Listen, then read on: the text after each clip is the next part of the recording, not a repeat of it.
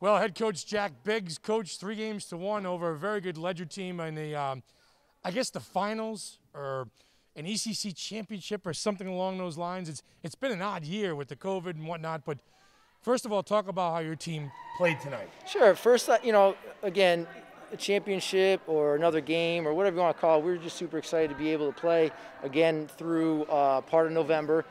Kudos to Ledyard and what they have done with their program. They're an amazing team, and the coaches have done a really nice job with those players over there. And again, we're just excited to be out here on the floor tonight playing. I know that a lot of teams didn't have that opportunity to play. So I guess just to have that chance to be out here and prove ourselves one last time meant a ton for not only our team, but all the seniors too as well. Now, we talked a little bit off air, and sometimes coaching volleyball can be a bit of a roller coaster ride. And we saw the ups and downs here tonight. Where did you guys find the energy in that fourth game to kind of put things away a little bit? Well, I think, you kind of hit on your head there. It's a little bit of psychology. It's a little bit of momentum. You want to ride your momentum swings and then kind of battle through when we have the lows. So we were able to do that. We made a couple adjustments. We started running our middle a lot more. Made a couple substitutions defensively, and it kind of went our way. And then, obviously, we gained momentum, and we were trying to run with that. You guys have gone, 2 weeks without school. You've been hybrid learning. You've had the season shut down at times. You finished with 9-1 this year, I think your record was overall.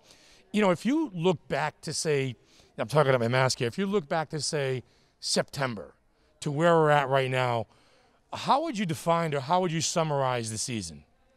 Oh, what a that's a loaded question. Yeah, that's a loaded question. But what a roller coaster season. We started out and we didn't even know if we were going to have a season. And then all of a sudden they're like, yes, you can start 30 minutes, 60 minutes. We're training inside, outside on the tennis courts, conditioning.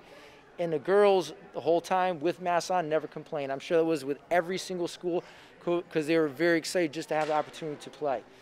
As we got going in the first match, we're like, oh, this is great. And then all of a sudden, we had to pump the brakes and go off for 2 weeks and then come back. And then a little bit of time, we got our swagger back a little bit.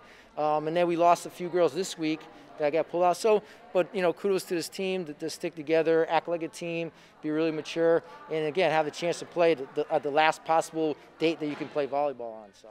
So with everything said, you're proud of your girls tonight, proud of them for the season ahead. Absolutely. I'm proud of all the girls. I'm proud of all the seniors who had to stick through this in all the sports. Super excited about having my coaches here tonight and being able to do that. Some former players cheering us on. So, yeah, it's a great feeling. I'm very proud of all the way that these guys handled themselves for the past 8 weeks. Stay healthy. Congratulations, and hopefully I will see you on the baseball field. Thank you. Great job tonight, Coach. Thank you.